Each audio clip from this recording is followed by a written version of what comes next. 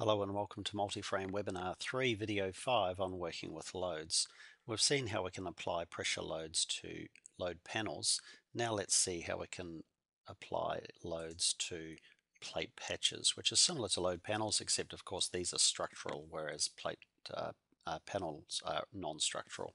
So a patch is an assembly of contiguous plate elements, and we can apply the same loads as panel loads, i.e. we can have a distributed load in the local or global coordinate system, and we can use the true or the projected area.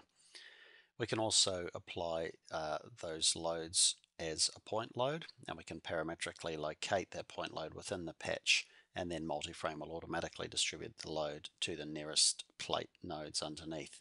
And we can finally apply edge loads to the patch, and so we can choose the edge and direction that those loads, line loads, will be applied to. They could be loads resulting from a wall or something like that, and they can be applied to any edge of any patch. So let's go over to Multiframe, and first we'll create a couple of patches. So I'll just select my beams at this level and use the automatic command to create some plate patches there. We don't have to worry about the mesh density inside them. Multiframe takes care of that.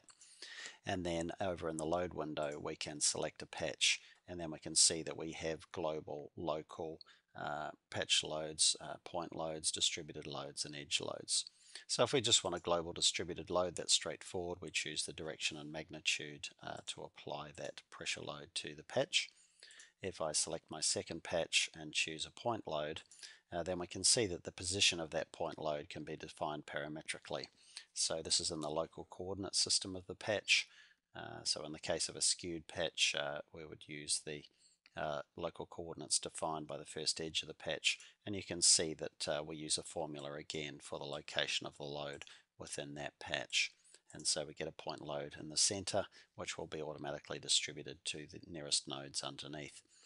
If we want a line load along an edge, we can select the patch and choose the edge load command.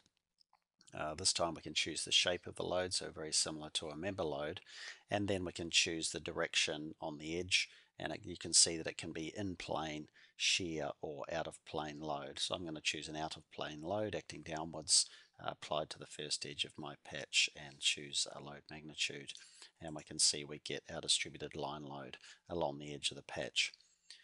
So patch loads are a natural extension of what we've done with panel loads, and completely independent of the mesh density underneath. All of those loads will be automatically attributed to the plates or the nodes within the mesh of each of those patches. That completes our brief overview of patch loads. Thanks for watching.